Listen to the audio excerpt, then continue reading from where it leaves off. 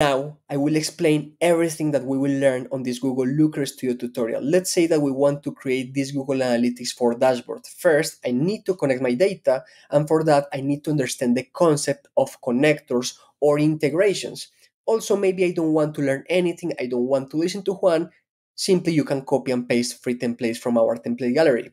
Sometimes your Looker Studio dashboards will be slow. I will show you why they are slow and how you can make them faster. And sometimes you don't have a connector available or you need to prepare or transform your data. So we can connect our Google Sheet data and visualize it on Looker Studio. And if you are a developer or you are more technical, you can connect your data warehouse like Google BigQuery on Looker Studio as well. In the second module, I will show you how to create different charts. And for that, I need to first understand the concept of metrics and dimensions. With metrics and dimensions, I can create a chart called a scorecard or a plain metric, also time series, so I can find patterns or trends over time, tables where I can visualize multiple metrics and dimensions, and it is the most common visualization, and the favorite for marketers, funnel.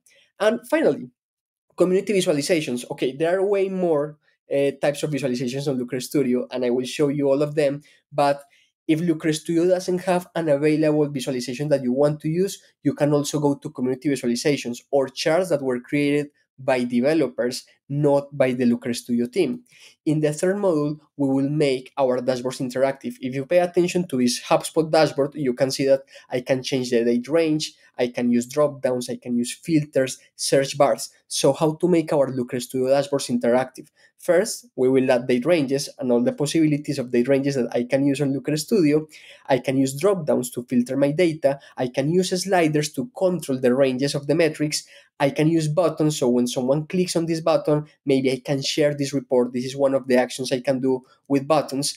And in the fourth module, we will see filters. If you see this GA4 dashboard, we are not displaying all the traffic of the website. I am only displaying traffic coming from AI search engines like ChatGPT, Gemini, Perplexity, and DeepSeek. As you can see it, I will show you how to filter your data so you only show the data that you want to see, and the data is clean in this way. Now, you also want to create your own formulas, your own metrics. So we will create our own fields. First, we will understand the concept of formats. There are different formats of data.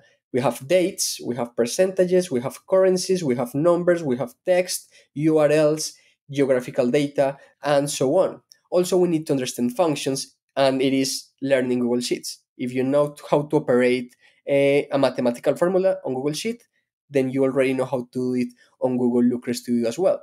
We can create our own formulas or custom fields. If you want to create your own conversion rate, your hook rate, or maybe your CTR and so on, we can create our own formulas. Let's say you want to calculate your ROAS, CAC, MER, and any metric that explains the marketing ROI. Also, we want to create conditionals. So based on these values or based on the behavior or the performance of this particular metric, I want to tag my data in a certain way. The example that we will do is depending on the behavior of customers, like the number of purchases, the value of these purchases, and the recency of these purchases, we will classify and segment our customers. This is conditionals. And also we will use regex or regular expressions. Regular expressions seem like daunting, hard, technical for mathematicians. They are very simple. Think of regex as formulas for text. As you use mathematical formulas for numbers, regular expressions are formulas but for text. Let's say that I have a full text and I want to find the word Potter or Potter metrics. That's what regex is for.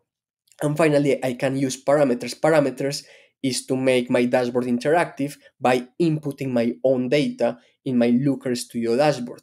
In the sixth module, I will say this is the best feature of Looker Studio is blending your data together. If you see this table, in the same table, I am combining Instagram, LinkedIn, and Facebook data so I can know my total followers, my total ad spend, my total impressions, and so on. I could combine my GA4 data for traffic with my Shopify data for sales, with my ad spend data from Meta and from Google, all together in the same view.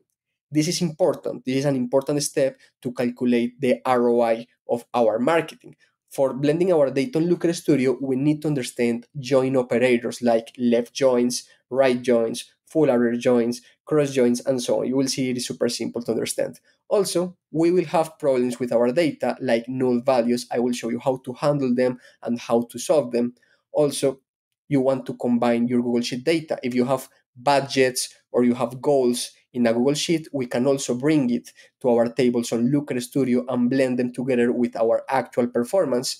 And sometimes data will be missing, and I will show you a formula to handle this issue.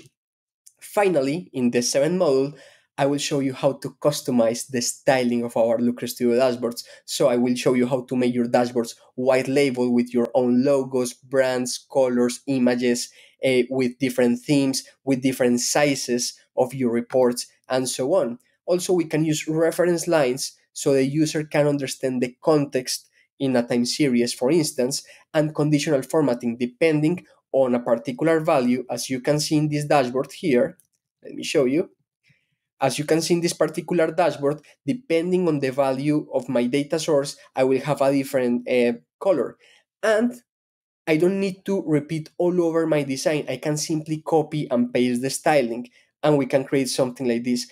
Finally, we can share our Looker Studio dashboards the way we want. So we can use links, or we can schedule emails, or we can use PDFs, or we can create a draft version. Actually, I can have a change log of my changes on Looker Studio dashboards. I can see the historic changes, and I can embed these Looker Studio reports in my website. With all of this, with 8 modules, you will be an expert on Looker Studio. I will see you in our lessons.